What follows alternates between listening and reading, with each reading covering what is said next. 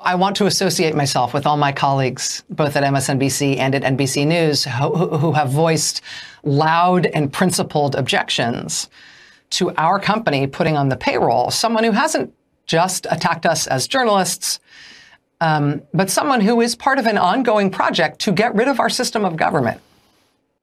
Well, number one, madam, you're not a journalist. You never covered a story that I know of. You're a liberal pundit. That's who you are. And getting rid of our system of government, it's a little overstatement, you know? And Rachel Maddow is one of the major strident voices pushing the bogus Russian collusion charges against Trump and his operation. It's what you said on March 9th, 2017. Dramatic news tonight from Politico.com. This incident that happened last summer on the Trump campaign, it was one of the first direct signs that we had that something strange was up in the Trump campaign when it came to the issue of Russia. And of course, nothing strange was up because nothing happened, according to the special counsel. Did she apologize for that?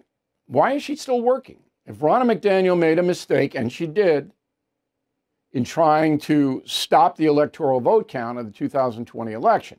If she made that mistake, and I believe Ms. McDaniel has said time and again it was a mistake that she made. She's owned up to it. Well, Maddow hasn't owned up to what she did, and the whole crew at MSNBC did it for 2 years. They convicted Trump of Russian collusion. That's what they did. Everybody knows it. And even now, they're still peddling that. Roll it.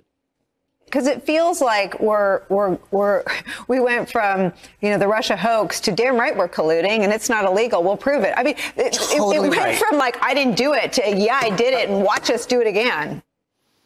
No, nobody did anything.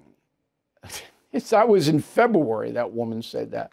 It's just crazy, really crazy over there. Anyway, our reporting has been stellar on this. Thank you. I know I'm bragging, but we nailed it every step of the way. The hypocrisy, the foolishness, what the NBC News operation is now, 100%. And we have it all on BillO'Reilly.com documented.